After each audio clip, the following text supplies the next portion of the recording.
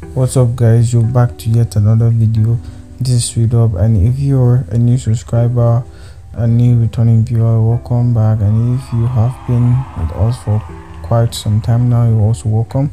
And in this video I'll be sharing with you how to create a broadcast list for your WhatsApp for business marketing, or you want to advertise something over a campaign or stuff like that over on WhatsApp. So even if you're using a business WhatsApp or a normal WhatsApp or a GB WhatsApp, this same steps apply. So the first thing you need to do is to launch your WhatsApp application. So for this video I'll be using the WhatsApp business application. So when your business application is launched, all you need to do is go up to the top right corner of your screen. Here you see a three-dotted icon, so click on the three-dot icon and click on where it said new broadcast. Click on new broadcast and you'll be brought to the contact list over on your WhatsApp. So it says new broadcast, and a broadcast list holds a maximum of 256 contacts. So when you have selected 256 contacts which you want to send a broadcast, that's your limit for WhatsApp. So just go on and select the people you want to send a broadcast, put them in your broadcast list. So click them, click. I was going to select a few contacts for the sake of this video. So you'll be seeing that at the top part of your screen here, the contact screen, the contact you selected will be shown up here. So if you have selected ones which you don't want to be part of your new broadcast, so all you need to do is to click on the little cancel button. Let's say I don't want Isaac to be part of this. I just click on the little cancel button and he's been removed from the broadcast. So I'll go ahead and select those I want to be in my broadcast list. So when you're done, all you need to do is come down to the bottom right corner and you see a little check button here, green button. You click on it and you'll be brought to the broadcast list. So it says 10 recipients. That is the name of your broadcast list by default now, 10 recipients. So congratulations, you just created your new broadcast list. So to make edits, make some changes to your broadcast list, all you need to do is to click on this three dot icon on the top right corner and you see menu like broadcast list info, broadcast list media, search and the rest. But if you still don't want to use this three dot icon here, all you need to do is to click on the name of the broadcast list and you'll be brought here. You could see it says untitled list because you haven't given it a name, and this is particularly a broadcast list. It was created time of creation here, and you can see that this broadcast list contains 10 recipients and these are your recipients down here. You can also delete a broadcast list maybe when you don't send in broadcast or you don't want to create a broadcast list. All you need to do is to click on the delete list here. So to go and make some changes, click on the three-dotted line icon here and click on change broadcast list name. When you click on change broadcast list name, now you could give it a name. Let's say Sweet Hub.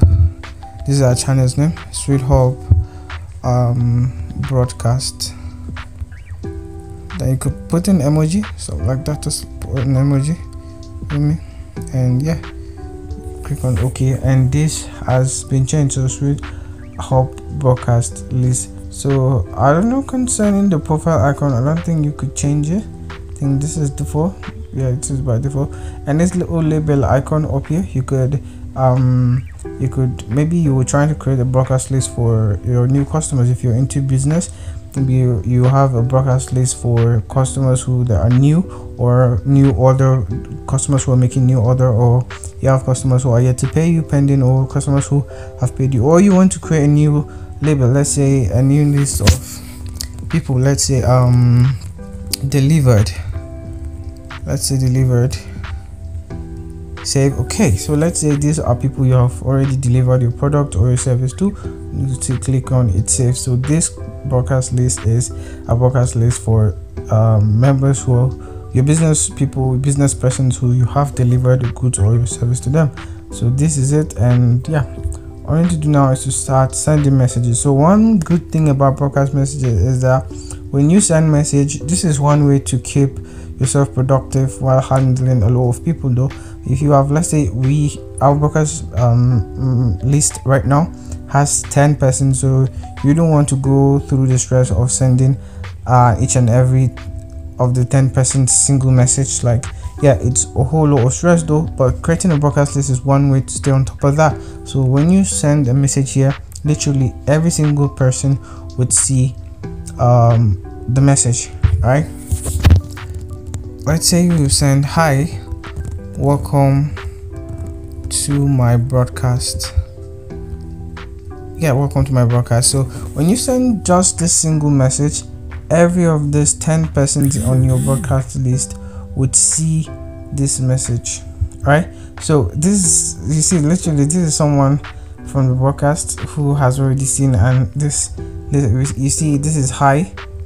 This is, so literally those on the broadcast list can't reply here, but you could just send them a message, and when they send you a message, you see it on your personal chat with them. All right, so this broadcast list is basically to send broadcast to them individuals. So hi, welcome to my broadcast list is going to be shared to all those 10 persons, and I think someone has replied.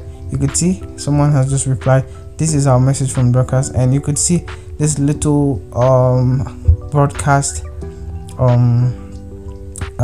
symbol here on the message. So you see this person has already seen it from our broadcast, and the person replied, and we could see the reply from our personal DM with him. He said, thank you for contacting Handy Pride, please let us know how we can help you. So basically he has seen the message. So that's one way to stay on top of large audience, sending them messages, sending them what they need to see, and not having to chat each and every one personally, which is stressful.